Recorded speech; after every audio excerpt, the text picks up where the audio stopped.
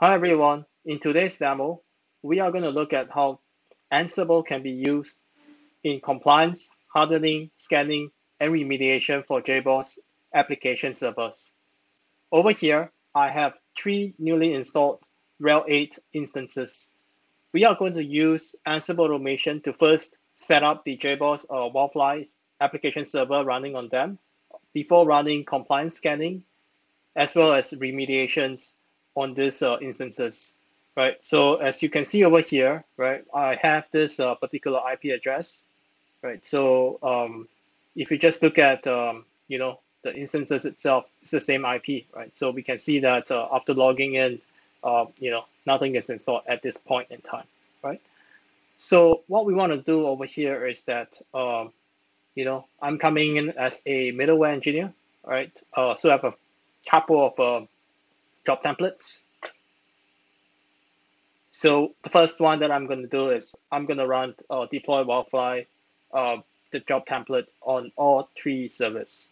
Right. So what's going to happen next is that it is going to go through the playbooks, and we'll just start the installation of the necessary packages, right, on all these instances.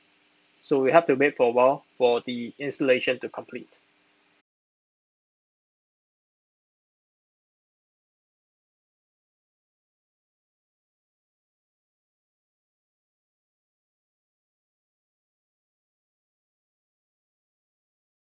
All right, we can see that everything has been downloaded without issues, right?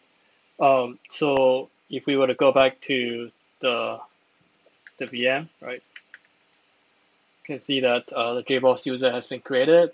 Um, you know, we can connect, for instance, using the JBoss CLI, right? And yep, everything is in, right? So if we want to check the TLS version, we could just run a command, for instance, and we can see that these are the results, right? So one of those things that can happen over here, right, is to also leverage on some of the stuff that has been done um, by Red Hat, right? For instance, under the Wildfly common criteria, there is already a list of different compliances that can be used, and these are fairly recent additions and updates to um, you know the collection itself, right?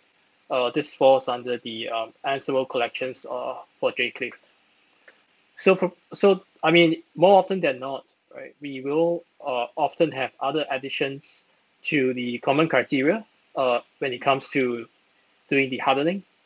For instance, in this case, other than the checks that's done by the common criteria, we are adding a few other things, right? For instance, checking on the informational headers, checking on the stack trace, the TLS version, whether the welcome web application is being set up, right? So in this case, right, we have set the default variables. Basically, the value, for instance, that's required for the information header, right, should be false, right? So if we detect anything that is um, true, right, in this case, we're going to flag it out. And for instance, we saw earlier on with the command line checks that the value is actually a list with 1.0, 1.1, and 1.2 TLS, right? So it means that based on the default criteria, this is not going to be okay with us, right? Um, and of course, we set up things like how we can remediate it by setting it to the default values, right? Like in this case, we are setting the value back into 1.2, right? So if we were to go back to the Ansible tower, right, the project itself, right, it's actually pointing to the Git repository, right? And obviously, being the middleware engineer, we did a role-based control to make sure that nothing can be changed over here, right? So if we go back to the inventory, you look at the middleware, right? You can see that there are multiple groups over here, right? There is this application 1, 2, and the Wildfly group, which represents all the hosts. If we go into the host itself, we can see that more often than not, right, you will have different applications running within the environment. So some of which may have criteria which are different from the default settings, right? So in this case, based on this demo, I have two servers which are belonging to the app1 group, and there is one that belongs to the app2 group. So the servers in the the application1 group actually is something whereby they will just follow the default settings, right? So there's no need to change anything for this group. But for the application server that belongs to the app2 group, there are some special requirements, right? So for instance, we kind of assume that due to some limitations when it comes to the applications in terms of updates, it's not able to run TLS 1.2. Then in this kind of situations, we can actually override the default value by saying that, well, due to some special constraints or considerations, I actually have to, set a different value for this guy, right? So for this particular application servers, this group of servers will need to go with the 1.1 TLS instead of the 1.2. So then we set all these things inside the group variables, which will then be applied to all the servers that goes under this particular application group, right? So this is kind of how the inventory has been set up, right? So another thing, of course, is that we want to run the workflow, right? That will go and scan to go and see what are the problems with all this host. So we can run this. It is going to do a scanning across all the 3 servers that I have and get all the results. And then it is going to compile into a very simple HTML report and send it via email to the administrators.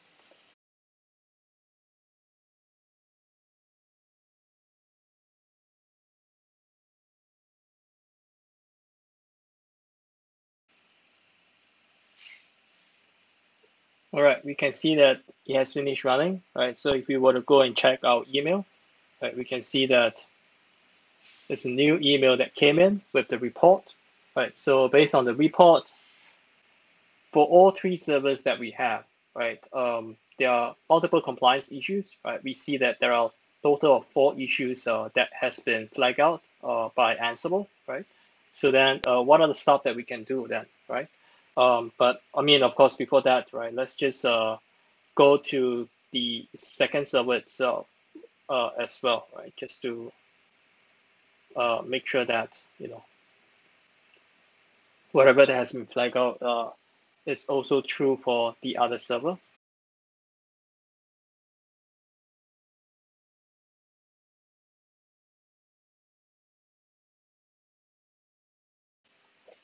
So we will also connect to the server.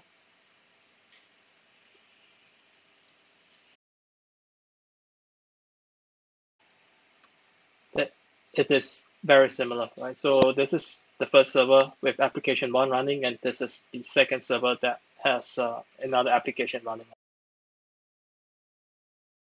So what we can do next, right? We will run the remediation workflow itself, right, to go and resolve the problem that we are looking to fix. So if you were to click on this, right, you can choose to fix the compliance issues that we are looking for. For instance, to resolve the information header problem, right?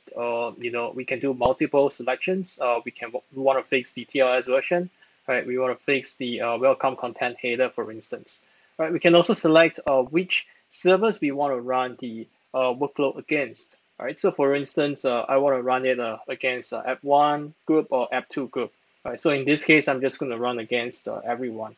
Right, so that we can see that different remediation is actually being applied on different servers based on what we have specified in the group vars. So let's just run this. So you can see over here that as the middleware engineer, right, I don't actually have the ability to run this without approval. So I'm just going to approve this flow, right, as the change request admin.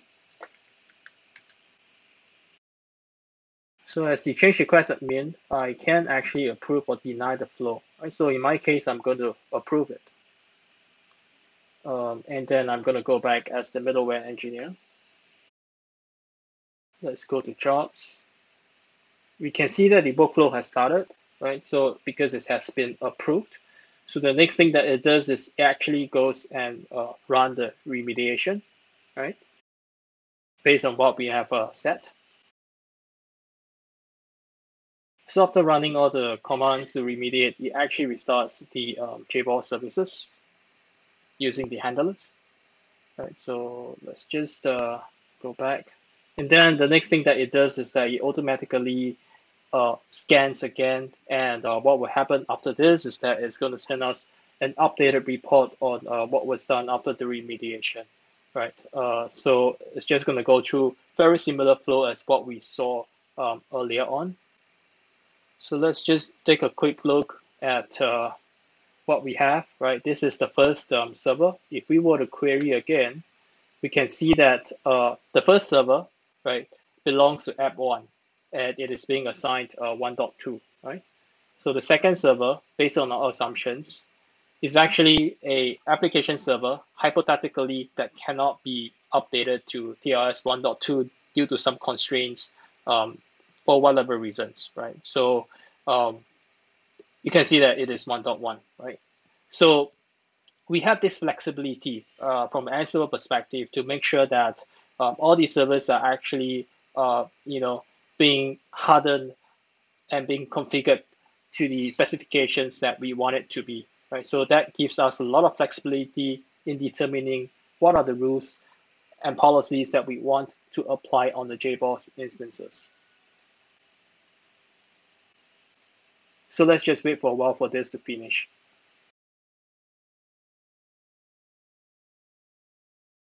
So you can see that the stack trace is actually saying that it's not compliant because that's the only one that we did not remediate, right? So the rest, the assertion is going to pass. All right, the workflow has completed, right? So let's just go back to our Gmail, right? You can see that a new message has come. So let's just check again, right? So yes, right now we have that new report that shows that 3 of the problems has been resolved, and we're just down to 1. Right. So obviously, we have this flexibility to decide we can just run this thing individually, or that we can run this on the whole group as what we just did. Right. We have come to the end of the demo. I hope it has been useful for you all. Thank you.